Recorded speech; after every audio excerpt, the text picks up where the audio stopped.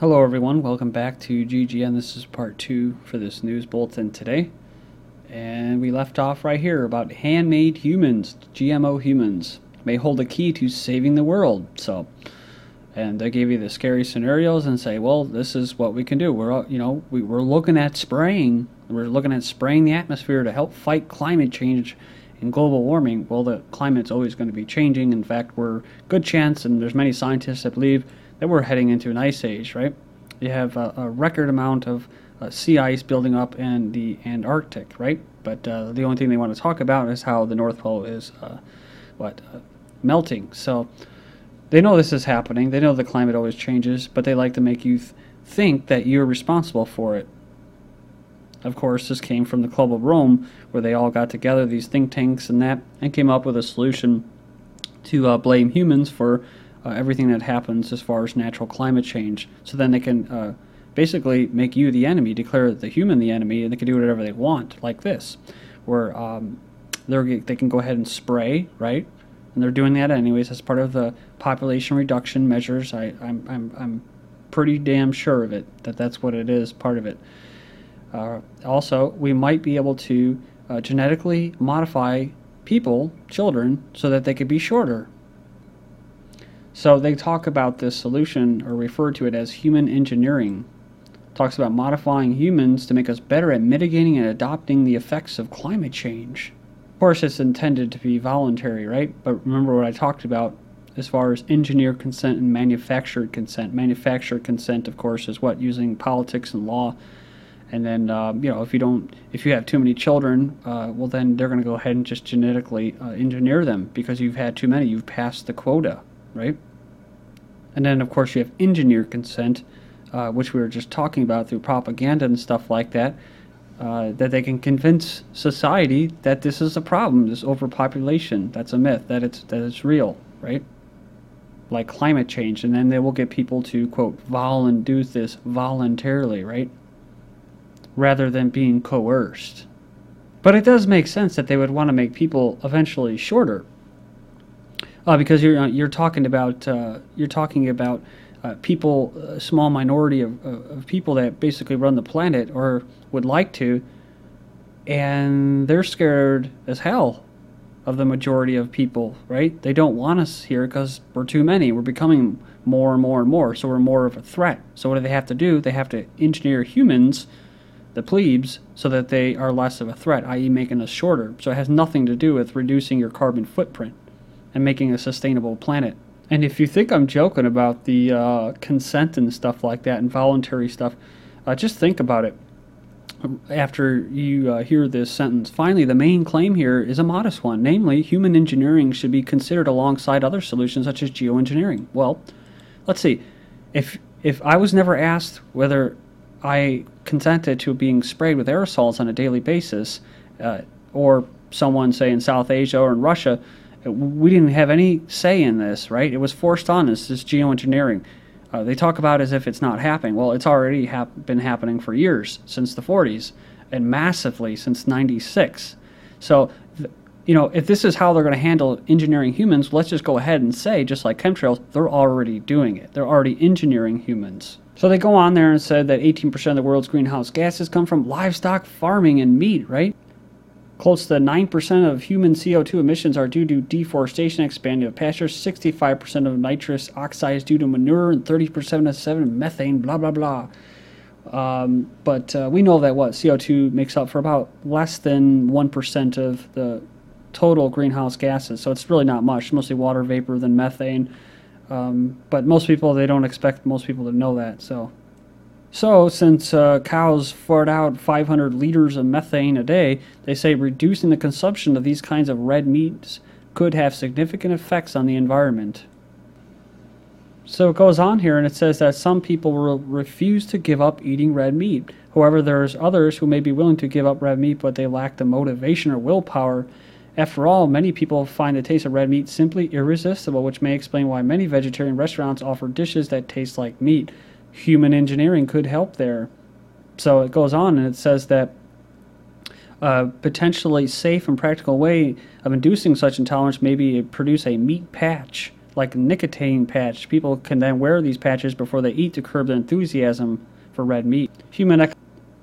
And to my fellow citizens of the world, I propose this, if they want us to do this voluntarily, quote, how about the British royal family voluntarily give up meat, right? How about they give up their own organic beef farms, while at the same time, they're calling for us, saying, Americans, you need to stop. I think it was, what was it, Prince Charles and that.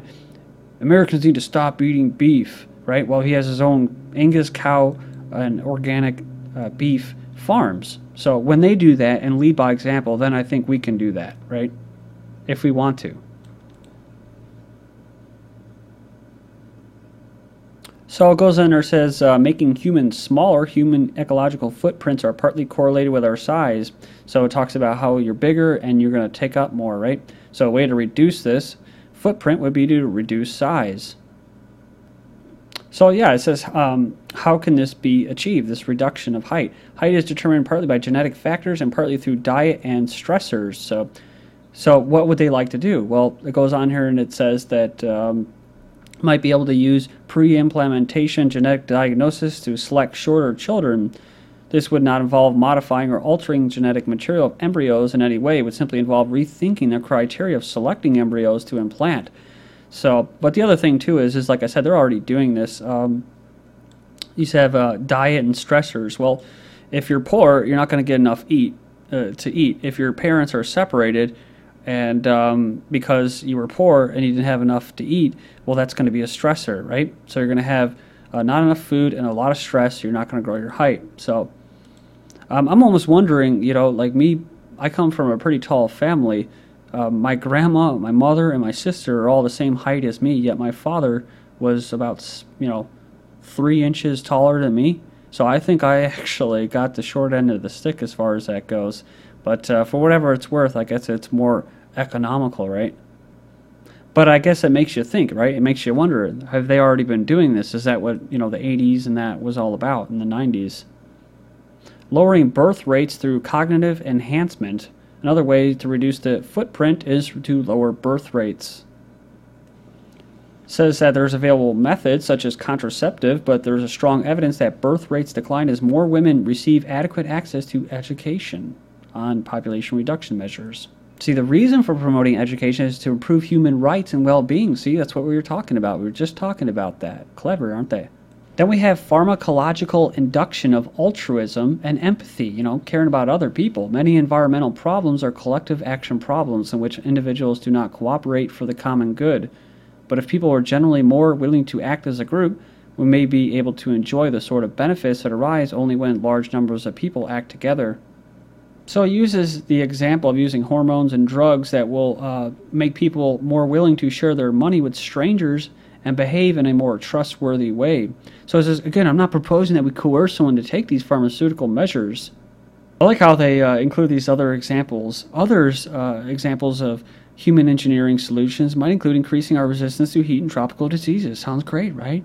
But in reducing our need for food and water.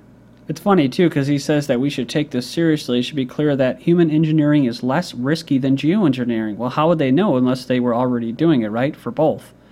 And then it goes on and says that much of the technology involved in human engineering is already safe and available for other uses. Well, how would they know that, right? Unless they're already doing it. In response to climate change, some people have proposed we adopt something akin to China's one-child policy. So given the enormous risk and the scary scenario that these experts provided for the readers, they said we should take seriously the idea that we may need to change ourselves if we can't change the environment. Well, what if we're not changing ourselves? What if somebody else is changing us? Human species may split in two. This is from 2006, this article. Humanity may split into two subspecies in 100,000 years' time as predicted by H.G. Wells, an expert has said. And of course, why did he write about that? Because he knew that this was coming, where the elites would stay themselves in order to run the planet efficiently, because they know that they need to have all those things that they're telling you that you don't want and you don't need in order to keep the planet going, while they themselves will have it all. They'll be tall, right? We'll just be this mixed hodgepodge with no arms and little stubby little legs. So it says here that the human race would peak in the year 3000, he said, before it declined due to dependence on technology. People will become choosier about their sexual partners, causing humanity to divide into subspecies. And of course, that could be driven by policy, right? You got to marry the right mate to have the right child. Says here the descendants of the genetic upper class would be tall, slim, healthy, attractive, and intelligent and creative, and a far cry from the underclass, right? Humans who would have evolved into a dim-witted, ugly, squat, goblin-like creatures. It's interesting that he says that the physical appearance of these upper class would be better, right? Their health, their fertility would improve. Men would exhibit symmetrical facial features, look athletic, have square jaws, deeper voices, and bigger Johnsons. Leaving off with this, racial differences will be ironed out by interbreeding, producing a uniform race of coffee-colored people. Next up, the eunuchs reveal clues to why women live longer than men. Castration had a huge effect on the lifespans of Korean men, according to analysis of hundreds of years of these family records. They lived up to 19 years longer than uncastrated men of the same social classes, and even outlived members of the royal family. So it says the researchers believe the findings show male hormones shorten life expectancy. So maybe this is what they want you to do voluntarily as well, is cut off your Johnson. So BC Medical Insurance to cover phalloplasty for transgender men from October 5th. Rights advocates are welcoming news.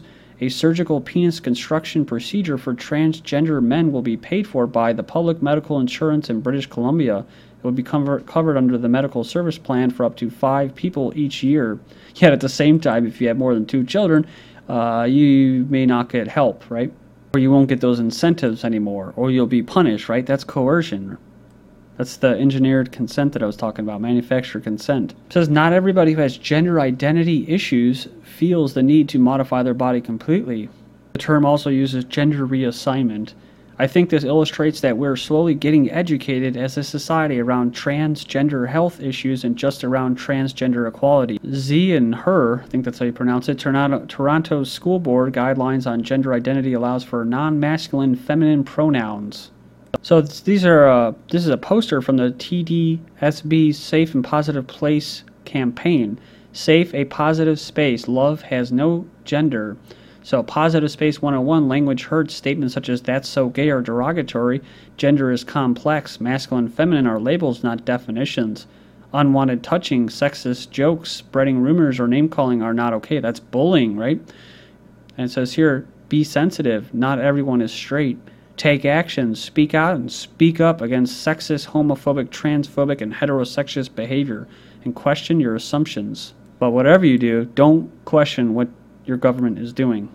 Okay, so it says the Toronto District School Board this week issued a set of guidelines on how schools should accommodate transgender students, spelling out everything from what washrooms they can use to how teachers should address them.